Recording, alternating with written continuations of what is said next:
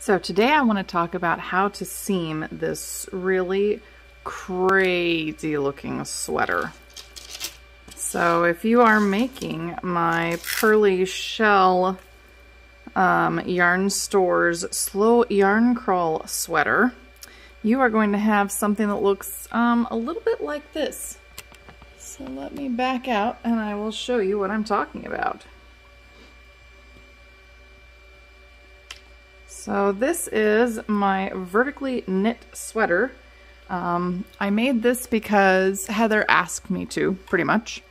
And I said, okay, I'll make your slow yarn crawl thing and I'll make this sweater that you wanted. And this is how I mark and make sure that I have all of my increases in on my sleeves. So that's what all of these are. So we're going to actually ignore those.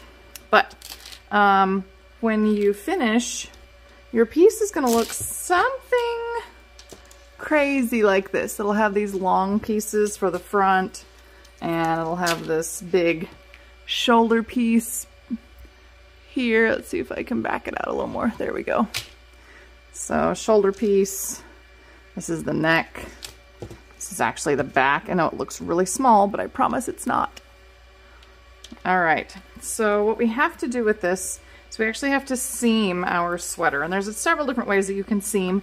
It's perfectly fine if you want to do a crochet chain seam along these edges, but you can also use a whip stitch or, well, there's just a lot of different ways that you can do your seaming, and it's up to you. So what you need to do is go ahead and sort of lay your sweater out, and then you'll start at an edge. So you can either start at the bottom, like I'm going to do here, and work up towards the armpit and then out along the sleeve. Or, of course, you can start at the sleeve and work your way in and then back down on this side seam.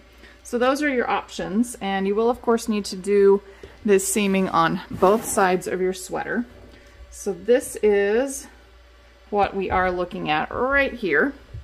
And I did use a couple of different skeins of yarn so that I have some color play, because I thought that was really fun. Now I actually have a bone needle. You do not have to use a bone needle when you are doing this. I just happen to like this one.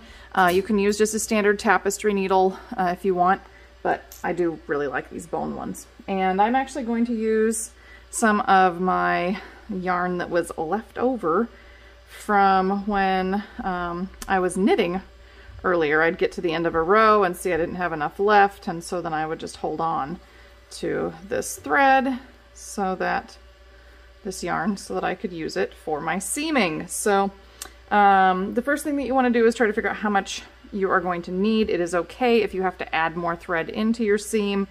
I think this one little bundle is a pretty good length, so I'm just going to use it as it was.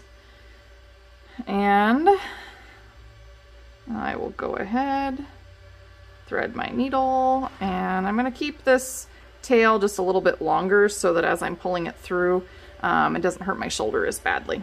And then we are going to get started. Now I am going to go ahead and bring the camera down low so that we can take a look at what we're going to be seaming together here on this sweater.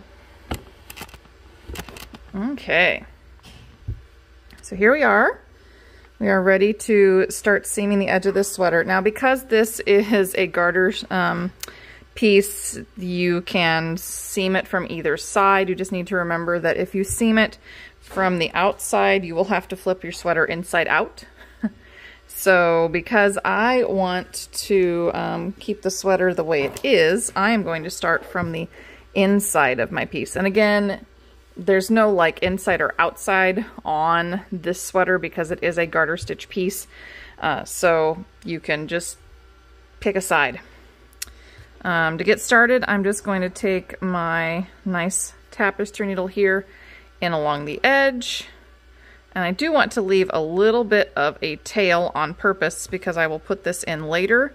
I do that because I like to make sure that I have my edges locked down. So all I'm going to do to start this is go in at the very edge here and here. Let's see if I can bring you in a little closer. There we go. So right there, this is what I'm going to start with right here. Okay, And now I'm just going to go back and forth. Now, because this was a vertically knit sweater, that means that my stitches were actually going this way and this way. And I am working with a cast on or a bound off edge on each side here. So what I'm going to do is I'm actually going to hook underneath each stitch, just like this. So both legs, the pair of legs for this stitch, and then pull my yarn through. Now I'm going to go over here. I'm going to find the same thing over here and hook through the pair of legs, and I will just keep going all the way up. Now doing this is going to push my my bound off edge and my cast on edge out, because what I'm doing is I am hooking one stitch in along each side of that edge. And at this point I can decide if I want to have that as a feature. I can pull it tight and I can see what it's going to look like. I will have a little raised seam along my outside edge, or if I want to not have that show, then I will actually use this as the outside of my garment. So it just depends on what you're going to do. Again, because this is a garter stitch, a vertical garter stitch piece, there we go. It's going to be just a little bit different than if you had stockinette, or if you had a smooth interior or a smooth exterior. So reverse stockinette or stockinette. But it's up to you. You can, of course, just use a crochet hook and go ahead and chain together your seams if you'd rather do that. It's totally up to you. So I have to decide now if I like this. This is going to be my very visible seam, or my interior. It actually looks pretty good from the interior. So I may make this the outside of my sweater, and then keep this for my interior. Now I'm going to keep working on this seam. I'm going to do this all the way along.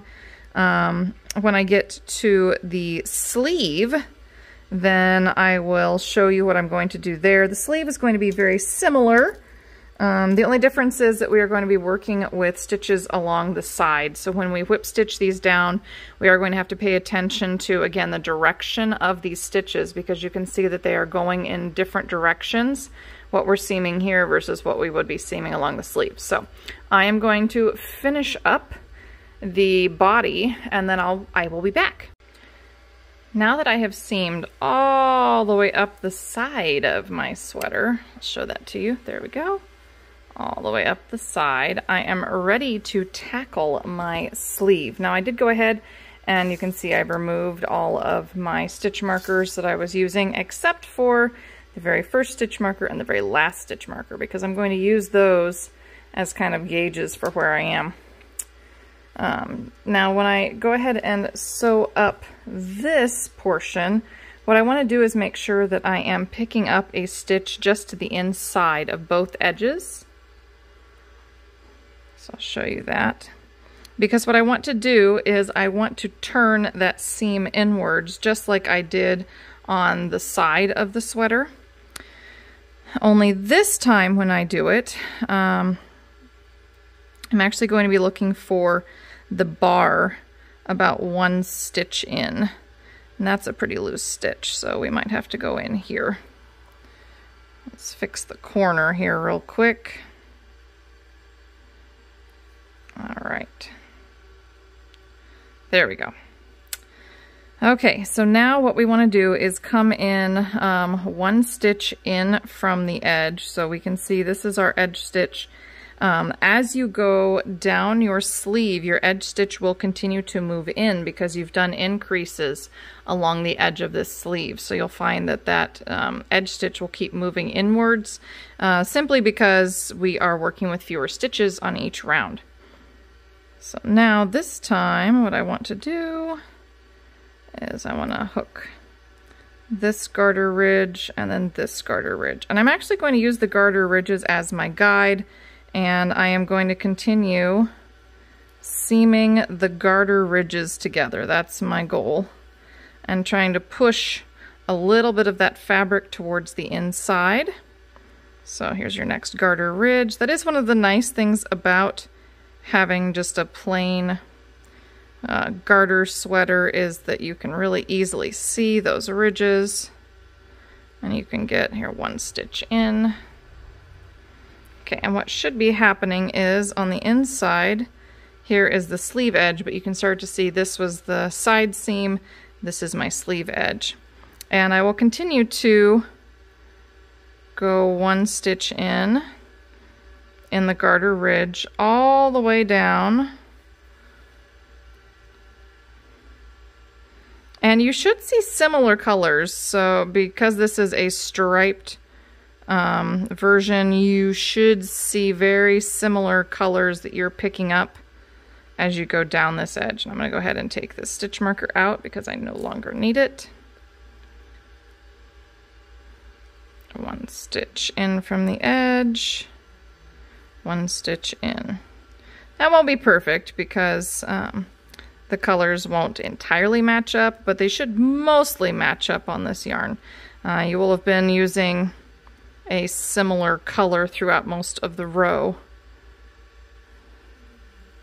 And I say that, and then this one's a little bit funkier. All right, and again, you can kind of see this seam that I am building up on the inside. That's another thing, so if you pull on your thread, that's all right, but you do want to move it back out. You don't want this to be necessarily too loose, but you also don't want it really tight, because if this is really tight, it's going to bunch. So I do that periodically. I kind of tighten it up and then pull it out, just to make sure that my yarn is looking okay. And I'm just trying to match my garter ridges. Now, they aren't matching up quite as well as I would have liked.